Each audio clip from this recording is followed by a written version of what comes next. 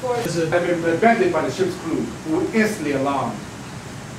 Those of us who were the most active when the moment put down on the decks again, there was such a noise, confusion amongst the people of the ship as I never heard before, to stop her and to get the boat out to go after the slaves. Two of the ledges drowned, however, but they got the other, and afterwards flogged and most severely for thus preferring death to slavery. During our passage, I first observed the use of the quadrant. I had with astonishment seen a man thus make observations with it. I could not think what this could mean. At last, one of them, taking notice of my supplies and willing to increase it, as well as to gratify my curiosity, one day made me look through it.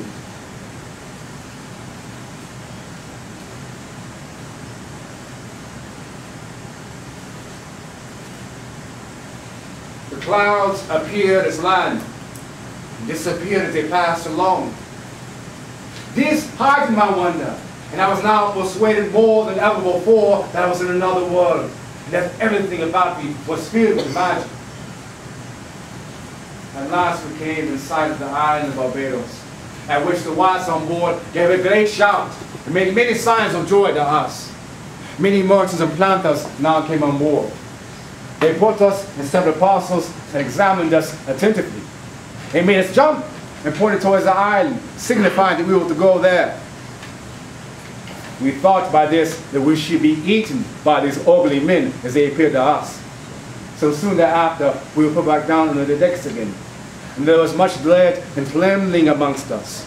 Nothing but bitter cries to be heard throughout the night from these apprehensions.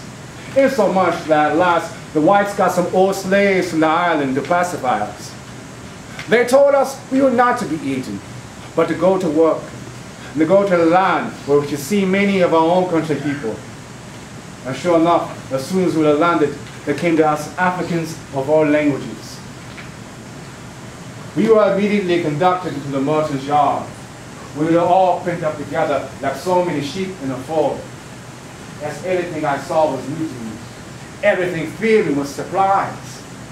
I was astonished on seeing people on horseback. I could not think what this could mean.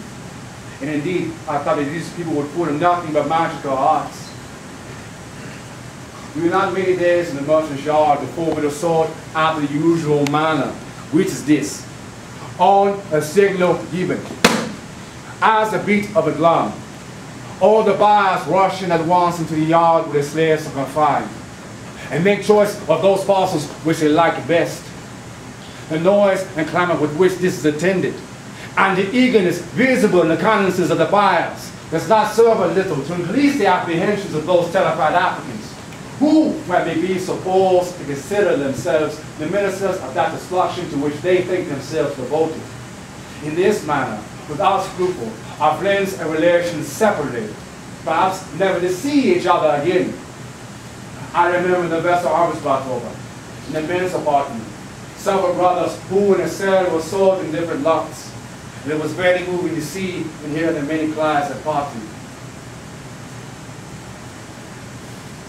Oh, you nominal Christians, might a terrified African ask you, learn you this from your God, who said unto you, do unto all men as you and men should do unto you? Is it not enough that we are torn from our country and friends to toil for their luxury and lust to gain? Why must husbands lose their wives, brothers their sisters, parents their children? Surely this is a new refinement in cruelty, by which, although it has no advantages to atone for it, does aggravate distress, and adds flesh horrors even to the wretchedness of slavery.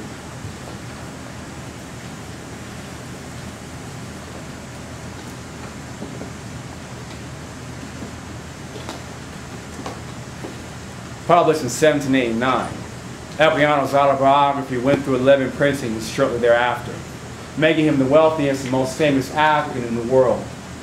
His notoriety was short-lived. He died in 1796, a few months after his wife passed, leaving a daughter who eventually inherited his fortune. Ladies and gentlemen, I want to thank you all for having me here today.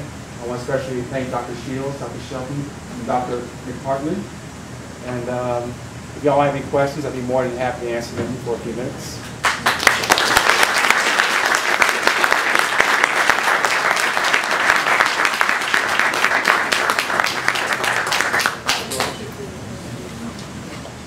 Are there any questions? Yes. Can you raise your voice, please? He left his inheritance to his daughter.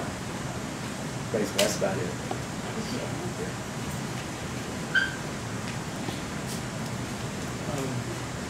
Yeah.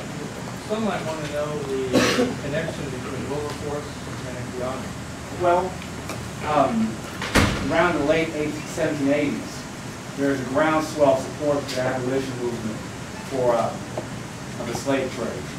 It had begun before the American Revolution with writings by a gentleman named the Reverend James Ramsey, who was an acquaintance of Equiano. Equiano had met him in St. Kitts, he was in the West Indies, where he was enslaved. And so he wrote this controversial treatise against the slave trade. This is shortly before the American Revolution.